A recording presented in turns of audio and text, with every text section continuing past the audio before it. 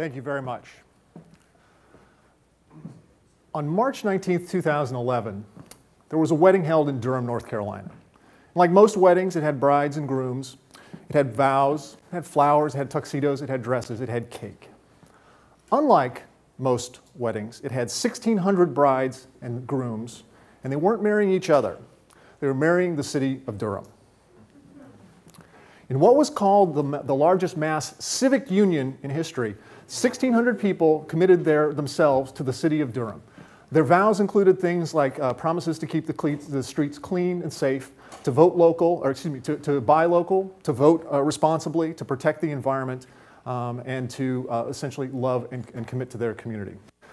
What was also interesting was the fact that this was done entirely by volunteers. There was no official city action in this. And they decided that they were going to raise some money for some local charities, and they set a modest goal of $12,000. They more than doubled that goal and raised over $25,000. About this same time in Detroit, Michigan, there was a public art project that was trying to get off the ground, but it wasn't like your typical public art project. In February, Mayor Dave Bing received a tweet from some well-meaning person suggesting, "Why isn't there a statue of RoboCop in Detroit?" RoboCop being actually set in Detroit. To which the mayor politely but tersely replied, "Thank you very much, there is no plan for a RoboCop statue in Detroit." It was too late. An idea was born and a meme was created, and within a matter of hours, people were buzzing about the idea of a statue of RoboCop. So instead of going out and forming a typical task force and whatnot, they created a Facebook group. And within a matter of days, thousands of people joined that, and they decided instead of going to the city or asking for an Arts Council grant, they decided to crowdsource the funding themselves. They set up a Kickstarter account. Within a matter of a couple weeks, thousands of people had joined the Facebook group. It had gotten national media attention, and despite what people described it as irony run amok, they raised over $67,000 to build the statue of RoboCop. What do these two things have in common? Well, they begin with people who are in love with their cities, citizens who go above and beyond and do extraordinary things for their places. And every place has these community development assets, and these are true community development assets that live amongst us. Every place has people that love it. What's interesting, though, is the state of that relationship. And the Gallup organization, in conjunction with the Knight Foundation, tried to figure out what is the state of our relationship with our cities. From 2008 to 2010, they conducted what was called the Soul of the Community Survey. They interviewed 28,000 people in 26 cities and asked them that question. They found out the state of our relationship. And it turns out the state of our relationship is pretty bad. 40% of us say that we are not attached to our places. 36% say we're neutral, and just 24% of us say that we're attached to our community. And attachment certainly isn't even love. Why do so few people love their cities? Well, I think it has to do with public policy that has encouraged us to become monocultural enclaves, that privileges the car over actual human connections, that has turned our urban landscapes into transit corridors instead of neighborhoods. Add to that bad and uninspired design, years of civic neglect, and you have what James Kunstler calls places not worth caring about. Do lovable cities matter? It turns out they do. Gallup found that the places with the highest levels of emotional engagement also had the correspondingly highest levels of GDP. They also found a significant relationship between loyalty and passion to a place and the local economy. Now, this shouldn't surprise any of us. We all know that when children are loved, they thrive. So too with pets, plants, and objects. And yes, I do mean objects. Think about the car. Most of us own a car, and to us, it's an object. You know, it gets us from point A to point B. We occasionally do the scheduled maintenance. We wash it every now and then, but it's an object. But think about the car of somebody who loves cars. This is the person that's out there waxing the car with a diaper on the weekend.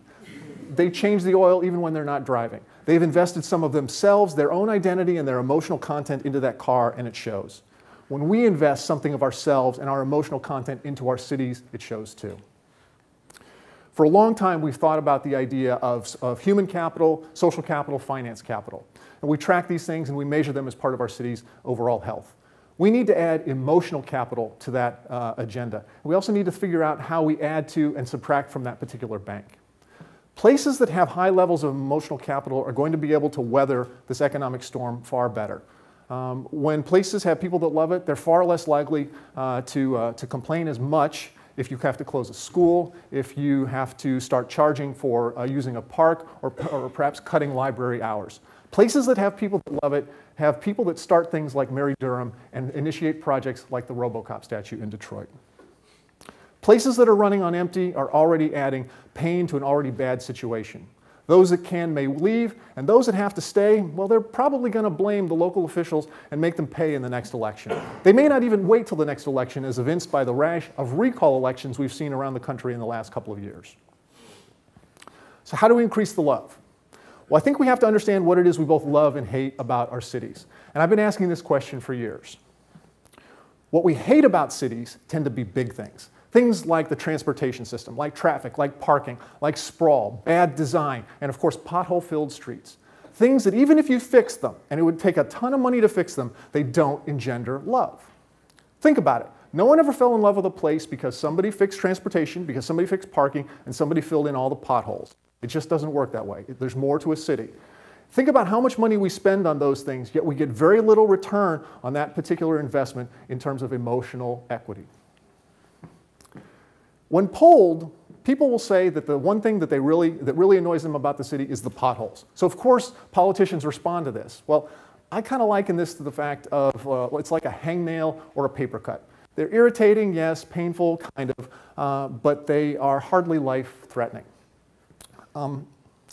What we're seeing with these kinds of things is that politicians have become obsessed with the idea of filling in potholes. The idea of the scope and magnitude of things has shrunk down to this particular service, and that has become the issue. We are focused entirely on things that make the city safe and functional at the exclusion of everything else. Now, I understand how politicians wrestle with this. It's hard to be, you don't want to appear to be insensitive, and you certainly don't want to appear to be frivolous. So they say no to everything that makes a city livable and engaging. Things like arts, culture, beauty, design, landscaping, and events. If a place is merely paved surfaces, police and fire service, there is nothing that keeps us in one place versus another. We need to expand our definition of essentials and at least consider adding a little bit of beauty, fun, and engagement to the ledger. It doesn't cost a whole lot of money. In fact, what it takes is creativity, imagination, and at least an awareness that these things are important. What we tend to love about cities tend to be small things, intimate things. They tend to be a view, a particular street corner, a dog park, a certain time of year, movies in the park.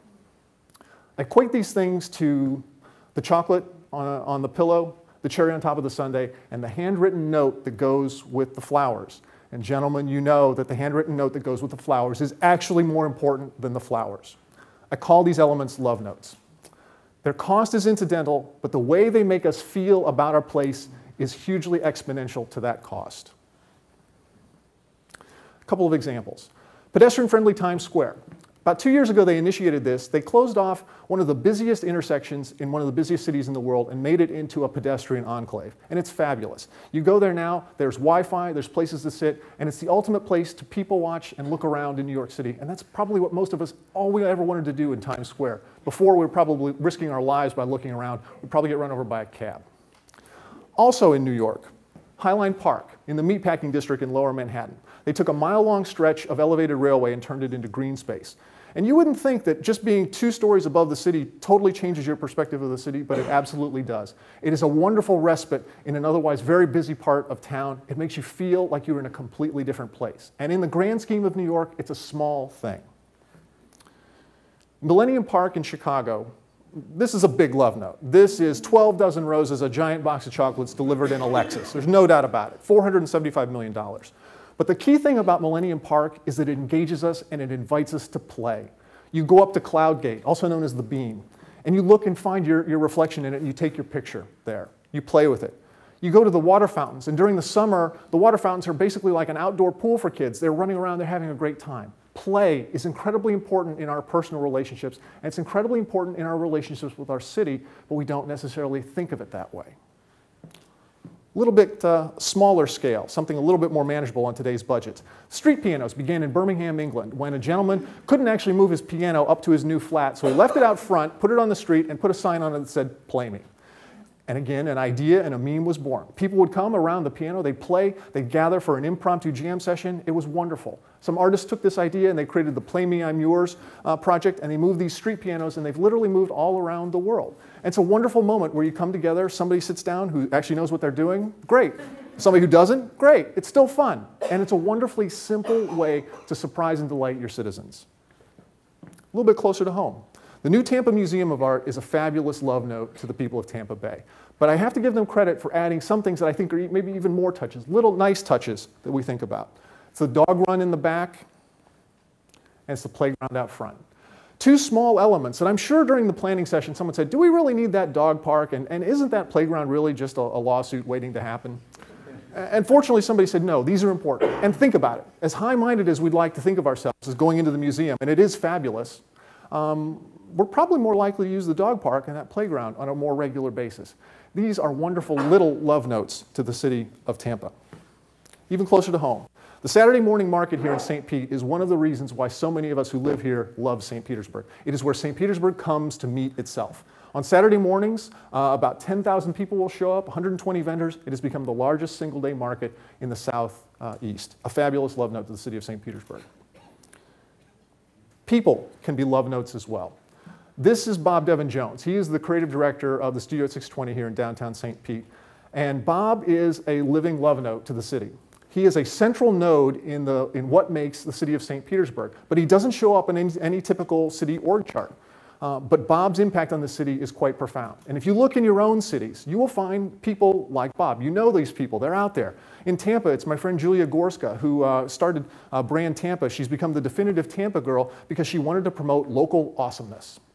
In Detroit, it's the folks who started RoboCop. In Durham, it's the folks who started Mary Durham. These people do extraordinary things above and beyond for the communities. They make our communities livable, lovable. They make us the kinds of communities that we want to stay in. They are amongst the most powerful of spices. And people who cook know this metaphor. I don't really cook, but I understand, I do eat. Powerful spices, you don't need a lot of them. You just need the right mix, and maybe just a little dash here, a little dash there. It goes a long, long way. The problem becomes is we haven't really valued these people. We think that, that's just Bob being Bob, when what Bob does is absolutely extraordinary. We have to start recognizing these people as the anchor personas in our community and start treating them as such. Because think about it. If a major business or a major institution was about to leave St. Petersburg, the city council would fly into action, the mayor, the economic development teams, the Chamber of Commerce, they'd figure out a way to keep them here with tax incentives, land deals, and things like that. What if we were about to lose one of our anchor personas? What could we do? Almost nothing. We're not really set up to play that particular game. In order to play that game, we at least have to recognize that these individual people have an outsized impact on the quality of life that we all share in St. Petersburg, and in every city, actually. How do I know this? How do I know that one person can make a big difference? Because Wikipedia tells me so. And not for that reason. It's in how Wikipedia was actually made.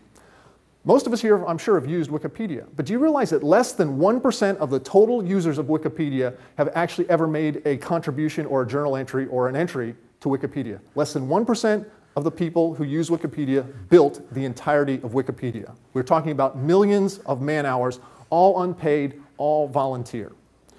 And during when I was researching my book, I interviewed Jimmy Wales about this, and I asked him specifically about this, and he said he was not surprised.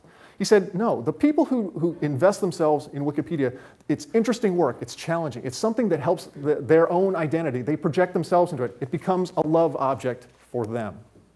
Think about that and how that applies to physical communities as well. I believe the same 1% rule probably holds true.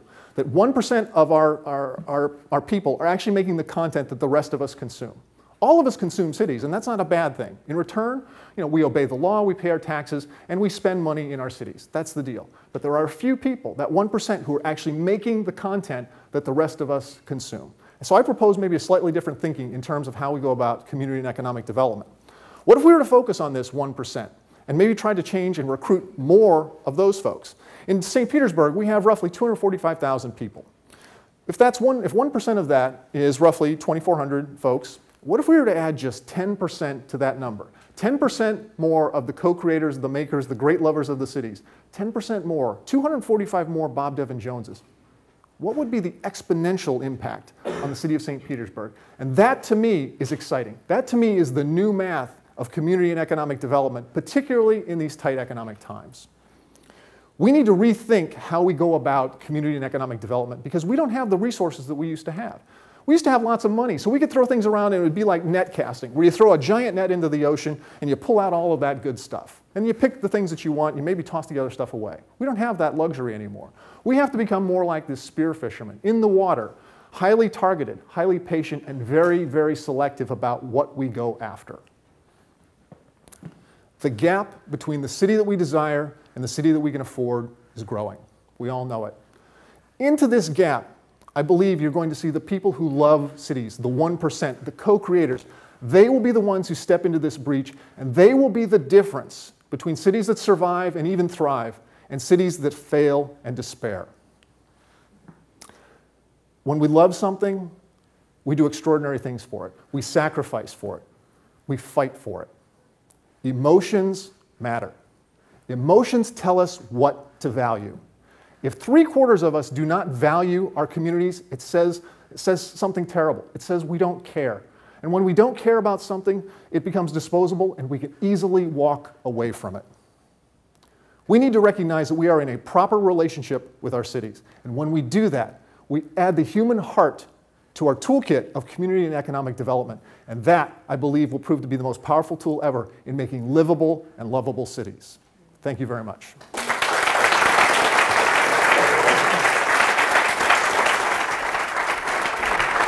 Thanks, gentlemen. We got a